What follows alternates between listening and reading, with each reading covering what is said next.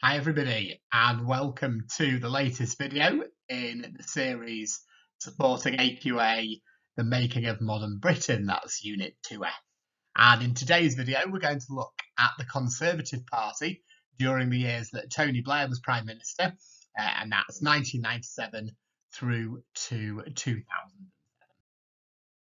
So first of all, the aftermath of the 1997 election. As you know, of course, the 97 election was a huge landslide victory for Tony Blair and for his new Labour Party after 18 years of Conservative government.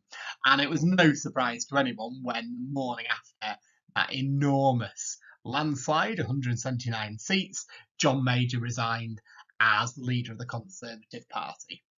And every election defeat leads to soul searching and big questions within a political party, but a landslide, that's particularly the case. And so, pretty much straight away, there were some very significant and pretty heated discussions about the future of the Conservative Party and the direction that it ought to go in. There were some people in the Conservative Party who simply felt, look, we need to bide our time. We've had 18 years in power. Labour has actually taken on board quite a lot of fact-right policies. Tony Blair had very consciously done that, positioned Labour right in the centre. It was clear he wasn't going to reverse, for example, a lot of the privatisation or the trade union reforms. And these people in the party were saying, ultimately, Labour will do some of the stuff we've done. It'll do it less well. The voters will soon realise we are the natural party of government and we'll be back in 5 years' time. Blair is all spin and no substance. But then there were other people in the Conservative Party who said, actually, no, this victory for Labour was so massive, this defeat for us was so huge that this is a turning point. And for those Conservatives, it was similar to some Labour people in 1983. They said, we are going to have to change if we ever want to become a party of government again, if we ever want the voters to trust us again, if we ever want to be electable, we are going to have to change. Now, as I said, these discussions were difficult ones, they were heated ones, and it's no surprise there were still really deep-rooted divisions over the issue of Europe. Those have been prominent in the later years of Thatcher and throughout Major's time, but there were still divisions, even 7 years on, over Thatcher's departure. There were die-hard Thatcherites who felt she'd been betrayed, and other people who felt that her departure had been long overdue. So the first priority for the party, of course, was electing a new leader. And it was an interesting one, the 97 contest, because two of the big beasts, the main candidates who could have succeeded Major, didn't stand. One of them was Michael Heseltine. He was still an MP, but he was suffering with heart problems. Michael Portillo, who was a really popular figure on the right of the party, had very famously lost his seat in the 97 landslide. It had been a very safe Conservative seat. Nobody ever expected Portillo to lose. And it was one of those really memorable moments of election night. But of course, Portillo, not an MP, could not become leader. So that left several other people. There was Ken Clarke. So he'd been Home Secretary and later Chancellor under John Major. And he was quite a popular public figure. Some people recognised that the economy had actually boomed in the later years of the Major government. Wasn't enough to win them an election, but Clarke was seen as someone who'd helped that to happen. He was seen as quite a fun sort of character. He smoked cigars, he drank whiskey, he liked jazz, he seemed affable. So he was possibly the leader who would have been more popular with the public than any of his rivals. However, among the Conservative MPs who remained, and there were only 165 of them, Clarke was not very popular. Partly because most of them were Eurosceptic, he was passionately pro-European. Clarke, unlike most of Thatcher's cabinet, had been much more openly critical of her in her final months, and particularly in her final days in office. And so he was verging on a hate figure among some of the more Thatcherite MPs. So while Clarke would have probably stood the best chance of winning the next election compared to his rivals in this contest. Ultimately, he was not going to become Conservative leader. And at this point, the decision was entirely in the hands of Conservative MPs. And a bandwagon really emerged, the anyone but Ken approach, the anyone but Clark approach. And right-wingers, Eurosceptics, realised they had to come together, coalesce around one right-wing candidate. As we said, it couldn't be Portillo. That left John Redwood, who challenged Major in 95, Michael Howard, who'd been Home Secretary, Peter Lilly, another outspoken right-wing cabinet member, but ultimately triumphing over all of those and over Clark as well was William Hague. And it was William Hague, a right-winger, only 36 years old, very young by politician standards, William Hague, who became Conservative leader. Not favourite at the beginning of the race, but by the end it was pretty clear he was going to win. And so look at that William Hague, as we said, he's young, he's 36, he's seen as a fresh face. He had been in Major's cabinet, but only for a couple of years. He was Welsh Secretary after Redwood resigned in 95. But the interesting thing about Hague is he has the support of a very prominent figure from the past, and that prominent figure is Margaret Thatcher. And she saw him, to use her phrase, as one of us, a great Thatcherite believer, someone who had absolutely bought in to new right economics. From the beginning, though, Hague struggled. It's not unusual that a new government has a bit of a honeymoon period. Clearly, it's popular enough to have won the election, and the voters generally give it a bit of a chance. The Blair honeymoon was longer than most, and well into 1998, the Blair government is still really very popular. And William Hague just isn't able to make an impact against the force of Blair, the charisma, the spin machine, the popularity of the policies.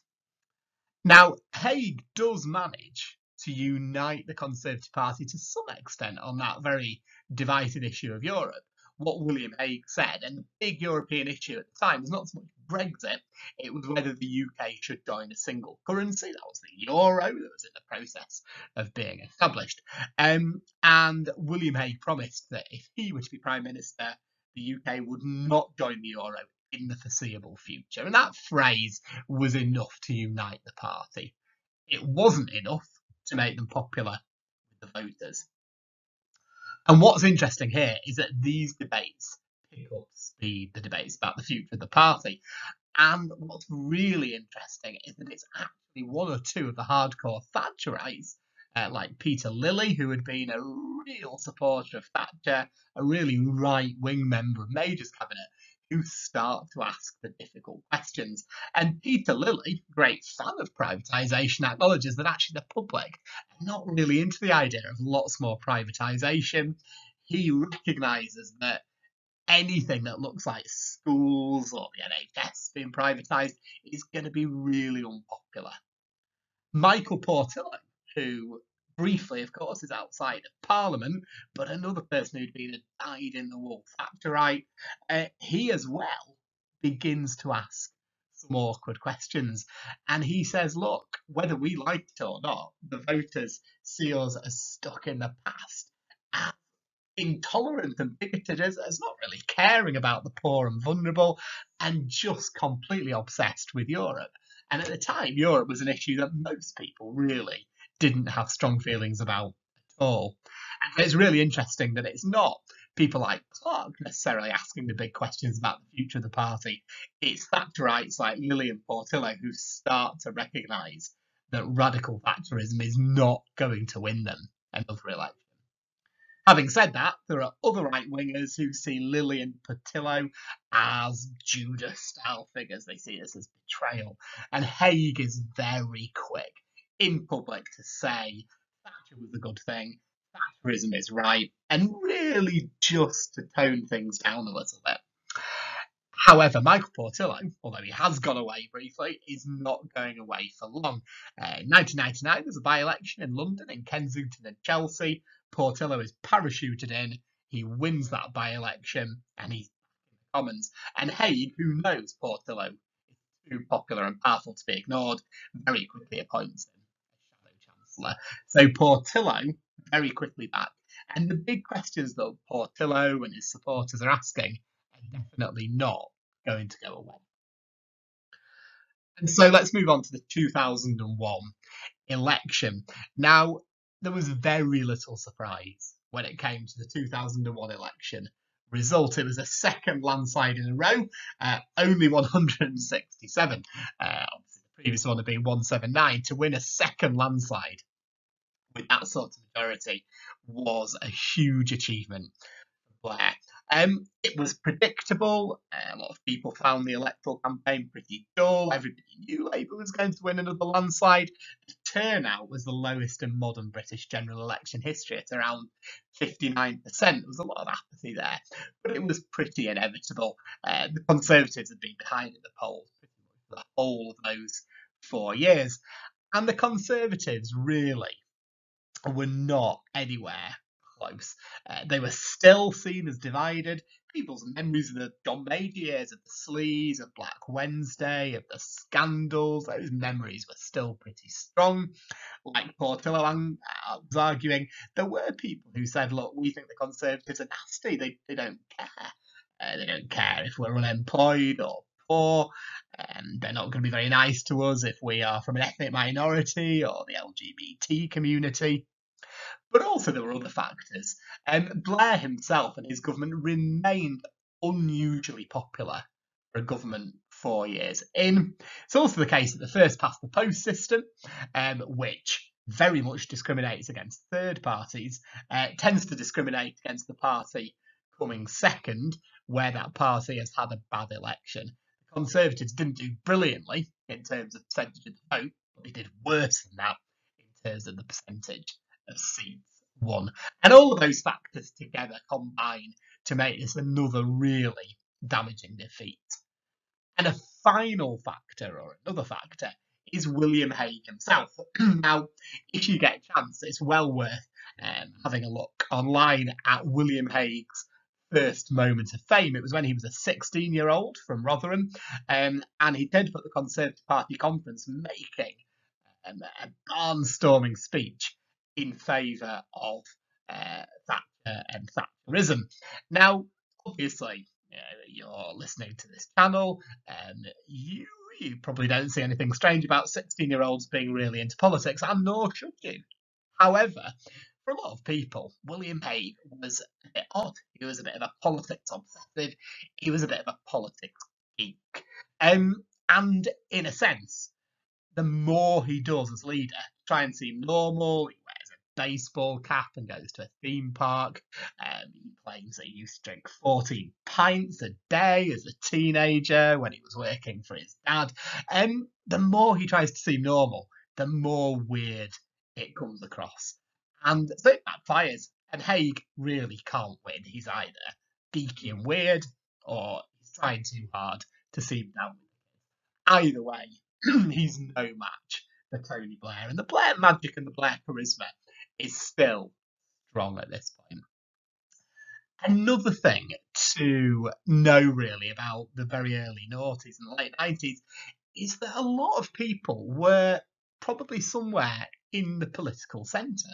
They weren't massively economically left-wing. They were relatively socially liberal. Anything very right-wing really didn't chime with a lot of what voters wanted. So when the Conservatives were talking about a very tough line on immigrants, when they were banging on quite a bit about saving the pound and not joining the Euros, for a lot of voters who were more concerned about spending on the NHS and on schools, it didn't really fit with what they wanted. This sort of centrist Blairism was still where a lot of people were. And of course, Thatcher, not the popular figure that she'd been among some sections of the election in the 80s. Thatcher, popular with far fewer people by this point. And when she very publicly supported Hague, that damaged him rather And so, what we end up with, of course, is another leadership contest in 2001. No surprise that William Hague resigns not long after the landslide. And this time again, we've got the two big beasts, Ken Clarke and Michael Portillo, who are leading the field of potential successors. Now, the interesting thing here is that the rules had changed. Conservative MPs, but also ordinary members of the party up and down the country, now both had a say. And this didn't help Ken Clarke because Conservative MPs were quite Eurosceptic, ordinary Conservative members probably even more so. So once again, Clarke, despite his popularity with the public, found himself out in the wilderness because of his pro-European views. Equally, Michael Portillo's socially liberal views, his worry about the Conservatives being seen as intolerant, his far more positive attitude to issues around, for example, LGBT rights, all of that was unpopular among a lot of ordinary, traditional, right-wing Conservative members up and down the country. And so it's neither Clarke nor Portillo who wins, although Clarke does get down to the final two. The surprise winner is Ian Duncan Smith. Now, Ian Duncan Smith had been a backbencher during the John Major years. He'd actually been a rebel on the EU. He was very Eurosceptic, but he now wins. Now, he had been in shadow cabinet during the William Hague years, but he's never had even a junior ministerial role in government. So Ian Duncan Smith is an outsider and very deliberately portrays himself as an outsider. He's from the right of the party. That goes down well with a lot of MPs, but it goes down well also with a lot of ordinary Conservative members. So a little bit about Ian Duncan Smith, or IDS as he tended to be called. Now, with IDS, it really is very quickly a story of failure. You'll see from the dates that he only lasts 2 years. Arguably, he has less charisma than William Hague. William Hague didn't go down brilliantly with the public, but was very good at Prime Minister's questions. IDS doesn't really manage to do either. And it's hard to be seen as charismatic when you're against Blair, because Blair oozed charisma. Even when he'd become less popular, he was still very effective as a politician. IDS really wasn't. He was seen as dull. He was seen as a charisma-free zone. He was seen as a little bit odd as well. And literally months after he became leader, some of his own MPs were beginning to plot. Now, IDS is interesting because he is very much from the right of the party, and yet he does believe in social justice. He talks a lot about social justice, about compassionate conservatism, about care for the most vulnerable. And it's not just a kind of cynical attempt to win over voters. There is part of IDS that genuinely believes in this on principle. He says we are going to do more to tackle poverty. The problem for IDS is that he is so passionately hostile to the EU that within the party, those divisions really widen. The other thing that we get in IDS's time is the division between socially liberal modernisers, the people who look to Michael Portillo, and also the social conservatives, the traditionalists. And these are on those old school moral issues, the kinds of things we talked about when we looked at Roy Jenkins in the 60s, issues around LGBT rights, for example. One of the leading traditionalists is a new MP called David Cameron. We'll come across him again. And David Cameron and George Osborne, his close political ally, they're on the modernising wing. Now, IDS comes from the traditional conservative wing. And so when Labour and the Blair government planned to repeal Section 28, which had made it difficult for teachers to openly celebrate gay relationships, Tony Blair said, look, we need to get rid of this. This is a crazy throwback to the past. IDS is against that. Equally, when the Labour government want unmarried couples to be able to adopt children, IDS again says no. Now, David Cameron, George Osborne, some of the other modernising Conservative MPs rebel against that and vote with the Blair government. The problem for IDS, something that Jeremy Corbyn also found later on as Labour leader, is that when he was a backbencher, IDS was a rebel. When it came to the EU, he was constantly rebelling against the major government. So for him to be leader and go, no, you've got to do what I say, don't rebel, behave yourself, quite a lot of people will turn to him and go, well, you didn't. Why should we? It's hard for him to enforce loyalty, to enforce party discipline. The irony is, as well, that where IDS does support the Blair government, it is on the issue which is their most unpopular decision. That was the decision to go along with the US in invading Iraq. And that war, as we know and as you'll have studied, is massively and increasingly unpopular among the British public. And so IDS, had he opposed Blair on that could very much have got him some bonus points with the public. The fact that he supports him, he is seen as having made a bad decision there. It's the Lib Dems under Charles Kennedy who can rightly say, look, of the big political parties in Britain, we are the only ones who have stood out against the war. So the decision to back the Iraq war was definitely a political miscalculation. And it goes from bad to worse for IDS. By 2003, there's lots of controversy about the role of his wife, Betsy. She's his secretary. There's a leak, there's a revelation about how much IDS pays her to be his secretary out of public money. And his MPs say, look, enough is enough.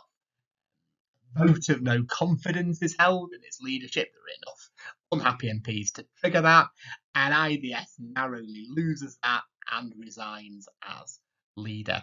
So IDS doesn't even get the chance to fight a general election. His successor, and there's no leadership contest because he's the only person who stands, is Michael Howard. Somebody else, like IDS, like Haig, from the right of the party, but someone perhaps with the potential to unite it and to take on Blair in a way that neither IDS nor Haig did. So a little bit about Michael Howard. And as you can see, Howard takes over in 2003. He's also a fairly short-lived leader of the party. Now, the interesting thing about Michael Howard is he comes from the traditional wing.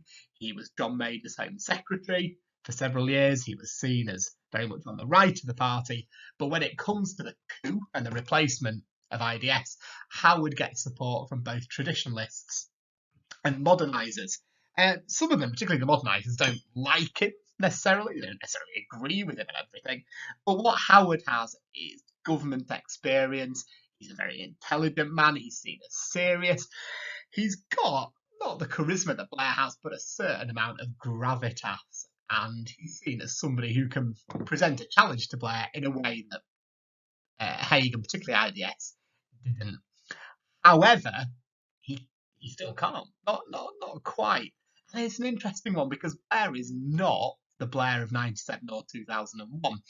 By 2003, Blair has been weakened. He's less popular in his party and with the public by Iraq. And yet the Blair magic and charm and charisma hasn't gone entirely.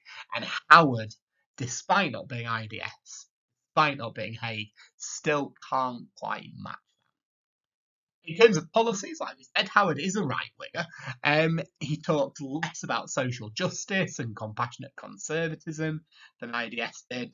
And there are still a lot of voters who look at Howard's party and go, you're still the nasty party. We still wouldn't trust you on the NHS and on schools. We trust Labour more than you. We might hate what Blair did in Iraq, but we still feel that when it comes to domestic policy, New Labour are more trustworthy.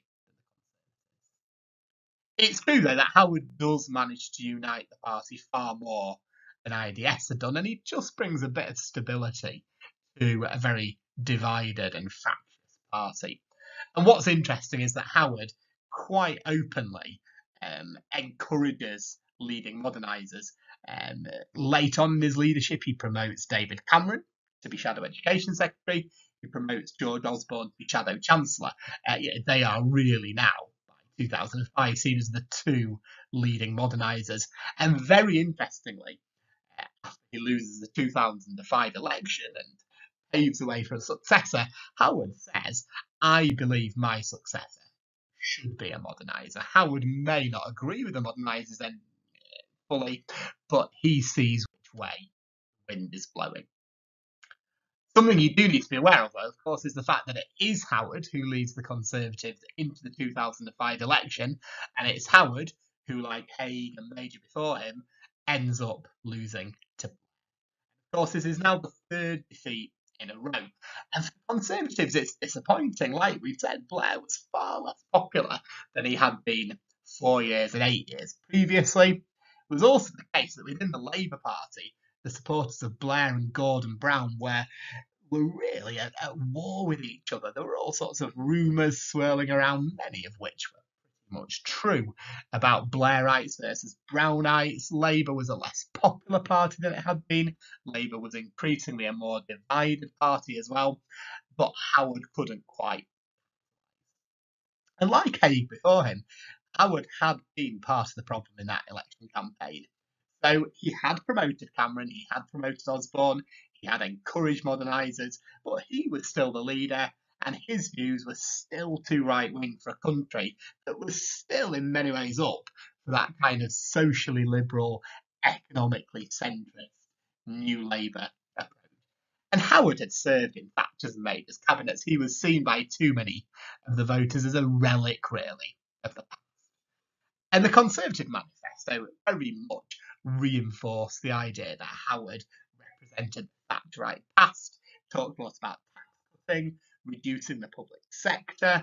It was very tough when it came to crime and punishment and to immigration, and there was quite a lot of very controversial and tough language about the traveller community as well. And for a lot of voters, this was just too right-wing.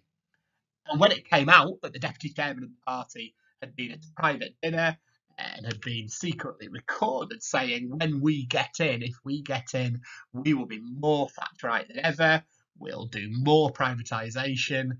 And that was not going to help the Conservative Party. This deputy chairman said, oh, the modernisers won't tell the truth in public, but don't worry, we will be properly Thatcherite. That doesn't go down well with the public. The public are still wanting economic centrism and social liberalism, or at least most of them are. Having said all of that, this was a far better result than the previous two. It would be hard to do worse, but it was better. It was a majority of 64. 64 is comfortable. It's not in any way a landslide. Howard was pleased that the Conservatives, maybe because of their very right-wing manifesto, had managed to see off the UKIP threat. UKIP was in the process of growing. It was obviously a very pro-Brexit party. There was a real fear among the Conservatives that UKIP would lose them a lot of seats. That didn't really materialise. But, and it is a big but, if you're David Cameron, if you're George Osborne, you will be saying after this that the Conservatives still needed to do more to appeal to voters who were in the political centre and socially liberal, far more needed to appeal to voters who were under 30, voters in the north, and female voters as well, all of whom seemed to have still abandoned. And so the final thing that you need to know is that in the wake of the 2005 defeat and Michael Howard stepping down, that was not a surprise. Howard had always been seen as a caretaker leader. What we end up with is another leadership. And it comes down to the two Davids. David Davis, quite an interesting character, a political maverick in some ways, quite hard to pin down, but really representing the right of the party, versus David Cameron, the leader of the modernising faction. And Cameron was very open about it, and he says, look, the public dislike us. They think we're nasty. We need to detoxify our brand. We need to present a Conservative Party that's more inclusive. Now, Cameron knows this will win votes, but it is something that comes quite naturally to him. He believes a lot of this stuff. And he says, we need to recognise that, rightly or wrongly, people think we don't like gay people. but we don't like trans people. We're not that keen on young people or ethnic minorities. We're always having a go at single mothers. And Cameron says we've got to stop that. And we've certainly got to stop people thinking that that's what we are. And so Cameron says, look, I've got a new set of priorities. We are, if we get in, going to seriously work on tackling climate change. We are going to make sure we protect the NHS. We'll spend as much as Labour plan to spend on it. We'll do more for the LGBT community. We will increase our share of the budget that's given to overseas aid to help the poorest countries in the world. And we'll talk less about the EU. We don't need people to think we're obsessed with it. Obviously, there's a massive irony in that, given that it's Cameron who calls the Brexit referendum, but that's something you don't need to know about here. And the interesting thing is, finally, Tony Blair and subsequently Gordon Brown begin to struggle. Labour, although it won in 2005, is not the force it was, particularly after the Iraq War. And because Cameron is, for a lot of people, relatively charming, relatively charismatic. He's young, he's younger than Blair. He is an effective speaker. He's talking in a centrist way. Labour struggles to really have a go at Cameron. They can't anymore just say, well, he represents the nasty party. So there are some people in the Conservative Party who think this is long overdue. They celebrate what Cameron is saying. They recognise it will help the Conservatives to win the next election. However, there are some on the right, particularly some of Thatcher's old cabinet, and most famously Norman Tebbit, who had been party chairman under Thatcher, who are very critical of Cameron. They say, you reject Thatcherism, you have undone the legacy that she left, all this social liberalism is not proper conservatism, this is just a lighter version of Blairism. So Cameron is a controversial figure in some quarters within his party. Having said that, because Labour is becoming more unpopular, and when Gordon Brown takes over as PM in 2007, he doesn't cut through to the voters in the way that Blair does. Ultimately, Conservatives start to sniff victory, even by 2007. And because of that, other than hardcore Thatcherites, most of the party are more than prepared to give Cameron a go. And we can certainly argue that the party is probably more united around its leader than it had been at any time, probably since the John Major honeymoon in 1990 and since his election victory in 1992. And although it's outside our period, that enthusiasm about Cameron paid off to an extent when, of course, he becomes Prime Minister in 2010. Huge thank you to Tom there for another excellent video looking at the Conservative Party 97 to 2007. So this is part of our series looking at modern Britain 1951 to 2007, which is aimed at helping A-level students, particularly studying the AQA Unit 2S. So check out the channel for more videos like this and on other history units and history topics, as well as loads of stuff on politics, in particular helping you with A-level politics. If you haven't subscribed already, please do so. Leave some likes to show your appreciation for Tom, and then ask any comments or leave any questions or leave any comments below.